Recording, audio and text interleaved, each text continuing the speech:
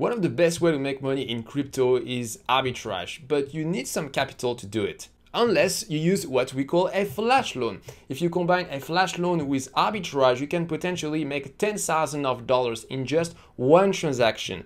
And the only money at risk is the transaction fee. You risk $0 of your own capital. If you don't know me, I'm Julian, and on my channel Eat the Blocks, I explain blockchain technology. To understand flash loan arbitrage, we need to separate the two concepts, flash loan and arbitrage. So first, let's start with the flash loan. So a flash loan is a way to borrow a lot of money on the blockchain without any collateral and without asking for anybody's permission. So here how it works. First, you need to deploy a smart contract if you want to take a flash loan. It doesn't make any sense to take a flash loan directly from your wallet. So as a trader, first you will execute a function of your smart contract. Then this smart contract is going to borrow money from the flash loan. So this is going to be another smart contract. Usually flash loans are part of other DeFi protocol that already have some liquidity like Uniswap or Aave, and you can borrow as much money as there is in this DeFi protocol. For example, if you borrow from a liquidity pool on Uniswap that has $10 million in the pool, that's the maximum that you can borrow. So you borrow the money is in your smart contract, and now you can do whatever you want with this money. So you will use the money to invest in another DeFi protocol, and hopefully you will make some profit. And after, you need to reimburse the flash loan. So you reimburse the money that you initially borrowed plus also a small fee. And hopefully after that, you still have a profit, and so you can send the profit back to the address that triggered the whole process. What's really important to understand is that everything happened in a single transaction. So if your smart contract doesn't reimburse the money to the flash loan at the end of the transaction, or just reimburse a part of it, the code in the flash loan smart contract is going to throw an error and the whole transaction is going to fail. So there is no way to cheat the system, borrow a lot of money with your flash loan and not reimburse it. Next, what about arbitrage? An arbitrage allows you to make money if you spot a price difference for the same asset across two different exchanges. For example, if Ethereum is worth 2,000 DAI, another exchange is 2,200 DAI, then you're going to buy on exchange A and you're going to sell on exchange B, and you're going to make 200 DAI of profit. So in order to make a decent profit, you will need to have a lot of capital. And that's when flash loans are very useful. So let's see how we can combine a flash loan with an arbitrage. So we are going to create an arbitrage smart contract, and the trader is going to call a function on this smart contract to trigger the whole process. Then we are going to borrow some DAI from the flash loan. So let's say we borrow 2 million DAI. Then with this money, we're going to buy 1,000 ETH at 2,000 DAI each at exchange A. So this ETH is going to go to the arbitrage smart contract, and after that, we're going to sell this ETH in exchange B at a higher price for 2,200 DAI. And so in the end, in our arbitrage smart contract, we have 2,200,000 DAI. We use most of it to reimburse the DAI that we borrowed from the flash loan, and for the rest, we take it for ourselves. It's our profit. For our project, for the flash loan, we're going to use Uniswap, and we're going to do an arbitrage between Uniswap and Sushiswap.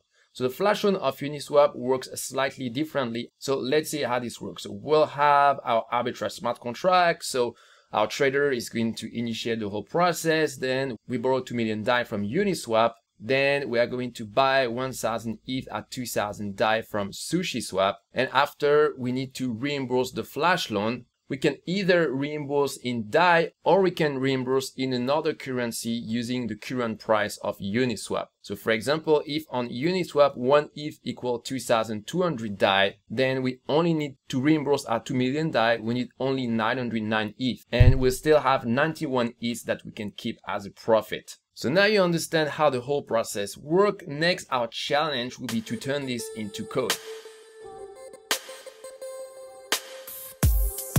Alright, so there is a lot of code, so we're not going to do live coding, but I'm going to walk you through the finished code. So you can find this in the GitHub repo of Eat the Block in this folder.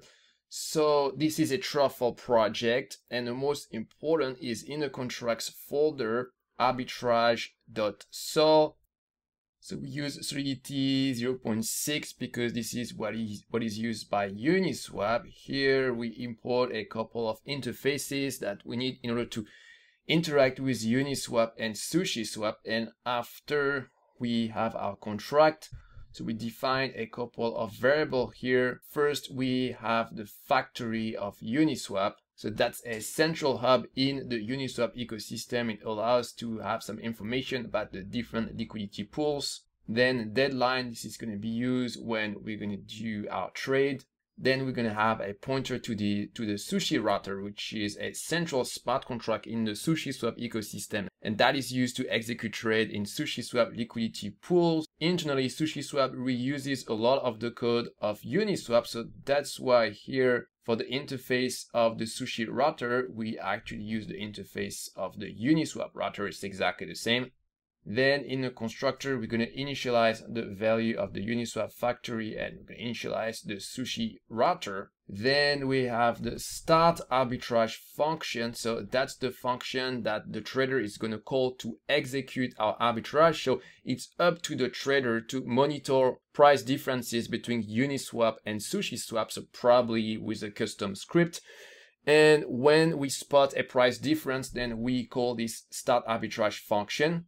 Then for the argument, so you have the addresses of the two tokens that we want to use for our arbitrage. For example, if DAI, so one of these amounts is going to be 0 and the other one is going to be the amount that we want to borrow for our flash loan. If amount 0 equals 0 and amount 1 equal 1 million token, it means we are going to borrow for 1 million token 1. And conversely, if amount 0 is 1 million, then we're going to borrow 1 million token 0. And so in this case, amount 1 needs to be 0. Okay, so after here, we get the address of the pair smart contract of Uniswap for these two tokens. So here, the order doesn't matter. Uniswap know how to deal with it. So here we make sure that this pair smart contract actually exists. Oh yeah, so if you don't know the ecosystem of Uniswap, basically the pair smart contract is the liquidity pool of Uniswap. That's where the trading actually happens. Then here it's where we are going to initiate the flash loan. So here we create a pointer to the pair smart contract for the two token and we call the swap function. So this is a low-level function, and normally when you trade with Uniswap, you call another smart contract, which is the router, and the router behind the hood, it calls this swap function on the pair contract. But when you want to do a flash loan, you need to directly call the swap function on the pair contract yourself. So we specified two amounts. So as a reminder here, one of these amounts is going to be 0, and the amount that is not 0, that's the amount of token that you want to borrow. Then address this, that's the address where we want to receive the token that we borrow. And here the last argument, we need to make sure that this is not empty. This is what's going to trigger the flash loan. Otherwise, if this is empty, this is just a normal swap operation when a trader just wants to buy or sell some token, and it will not trigger the flash loan. So then Uniswap is going to call back our smart contract. It's going to call back this function here, Uniswap v2 call. So this is a convention. Uniswap is expecting your smart contract to have this function. So it's going to pass a couple of arguments. So the sender, so that's the address that triggered the flash loan. So that's basically the address of our arbitrage smart contract. Then the amount of token that we borrowed. So depending on which one you borrowed, one of them is going to be equal to 0 and the other will be the actual amount. And then the data that we pass here, but we can just ignore this. Then we build an array of addresses, so this is going to be used in order to do the trade later. Then here we get the amount of token that we borrowed, so it can be amount 0 or amount 1. Then we get the addresses of the two token in the liquidity pool of Uniswap. Then we make sure that the call comes from one of the pair contract of Uniswap. We don't want other smart contract to mess with our arbitrage contract and potentially do weird things. Then we need to make sure that one of the amount is equal to 0. Then here we are going to populate our pass array. So this is very important. That's where we define the direction of the trade. So for example, if amount 0 equals 0, it means that on Sushiswap, we are going to sell token 1 for token 0. And conversely, if amount 0 is not equal to 0, then we're going to sell token 0 for token 1. Then we build a pointer to the token that we're going to sell on SushiSwap. Then we're going to allow the router of SushiSwap to spend our token. This is necessary for trading on Uniswap. Then here we calculate the amount of token that we will need to reimburse to the flash loan of SushiSwap. Then below we are going to sell the token we borrow from Uniswap. We're going to sell it on SushiSwap. So here this is the amount that we want to sell.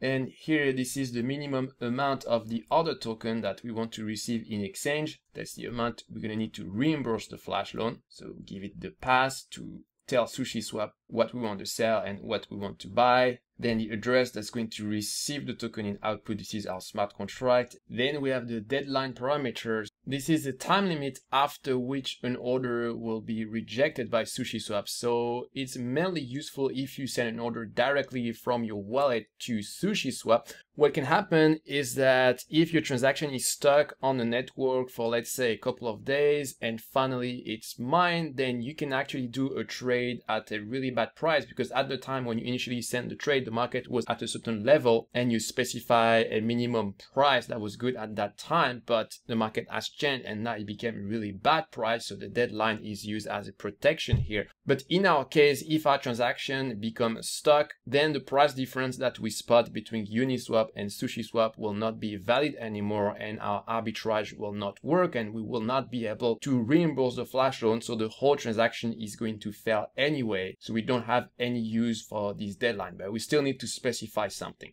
And finally, for the end, I actually forgot a line, so I did a correction. Let me reload the file. So first of all, we get a pointer to the other token that we got as output from SushiSwap. Then a portion of this token is going to be used to reimburse the flash loan of Uniswap here. And we know the correct amount to reimburse because before we call the getAmountIn function of Uniswap. And finally, for the rest, it's our profit. So transaction origin, this is the address that initiated the whole transaction. So that will be yourself or the script that you use to monitor the price difference between Uniswap and SushiSwap.